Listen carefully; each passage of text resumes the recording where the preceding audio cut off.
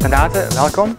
Can you tell me what you did before you joined us at Celstec? Before I worked at the Department of Psychiatry and Neuropsychology of Maastricht University, as well as for the Faculty of Psychology and Education of the Free University in Amsterdam. As Scientific Director of the Center Brain and Learning, I was involved in learning of the adolescent brain. You are now working for Celstec within the Learning and Cognition group of Paul Kirchner. What is your role there? What are you planning to do?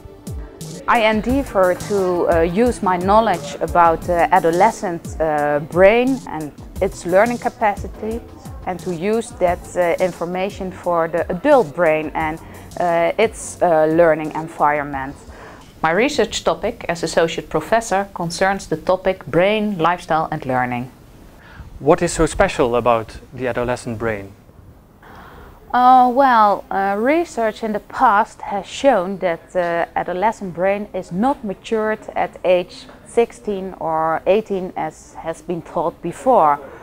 New insights by means of MRI studies, for example, have shown that the adolescent brains mature until at least 25 years old. The prefrontal cortex is the last part of the brain to be matured.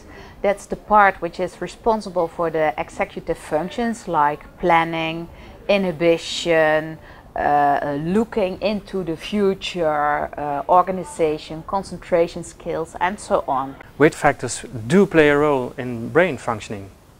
Genetic predisposition. Genetic predisposition means that that genetic material which you get from both your parents, so what's in your genes. Research in monozygotic twins, for example, so that are twins which share exactly the same genetic material, who are raised in the same environment, in most cases by the same parents, who visited the same schools, who had the same food profession, who often have the same friends. Well, research in those twins has shown that even those brains are different from each other. That means that even subtle differences in environmental factors are responsible for those differences in brain composition. Environmental factors which might be important are factors like sleep or nutrition. Adolescents are not willing to get up early. At school they are still very sleepy.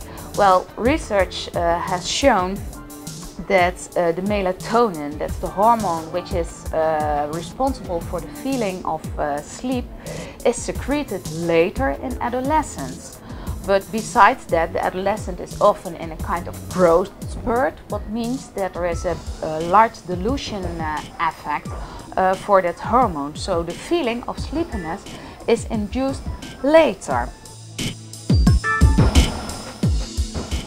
Essential fatty acids are important components of all cell membranes in the human body, but also in the cell membranes of the neural tissue. When you have a cell, around the cell you've got a cell membrane, and in that cell membrane you've got the essential fatty acids. They are actually the kind of building blocks within the cell membrane. The more unsaturated the omega-3 fatty acid is, the more fluid the cell membrane is. You told us there are differences between the adolescent brain and the adult brain. How works this out? For example, when you place an adult or an adolescent in an MRI scanner and you ask both of them whether they like to join you to the cinema that evening, you see completely different reactions. In that adult you see a lot of activity in the prefrontal cortex again. Adolescent, you only see some activity at the temporal areas. Oh yes, that's nice, let's go to the movies.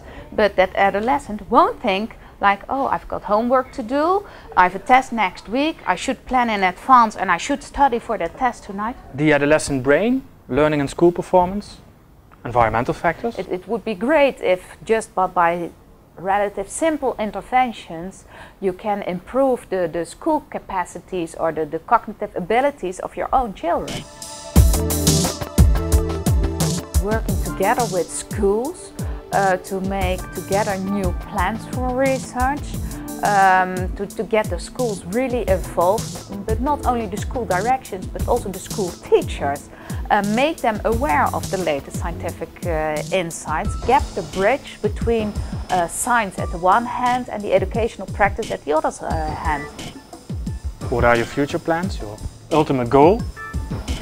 Research within the fields of determinants for lifelong learning has to be continued.